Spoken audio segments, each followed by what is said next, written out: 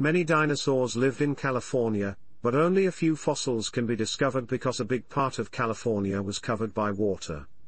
So, most dinosaur fossils discovered in California were from dinosaurs who probably died close to the water and were dragged into it by carnivores, or washed into the water by the rain.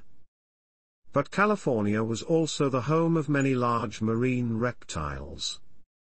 The two most important dinosaurs from California were Aletopelta and Augustynolophus, because both dinosaurs are exclusive to California.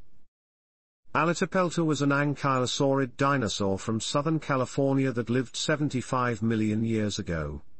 It was about 5 meters or 16 feet long and is only known in California. The Augustynolophus roamed the Earth 70 to 66 million years ago. It was a member of the Hadrosaur family, a family of dinosaurs also known as duck-billed dinosaurs. Its fossils were only discovered in California, and it was declared the official state dinosaur of California in 2017. The Californosaurus isn't a dinosaur at all, but an ichthyosaur, found in California, where it lived 228 to 210 million years ago, during a time when the first dinosaurs still evolved. The Plotosaurus isn't a dinosaur either, but a mosasaur genus that lived 70 to 66 million years ago in California.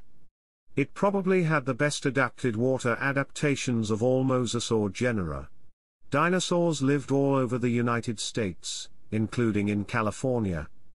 But California has fewer dinosaurs because a big part was covered by water during the era of dinosaurs, unlike many other places in the United States. Their fossils are also not well preserved and have been crushed and separated from each other by erosion.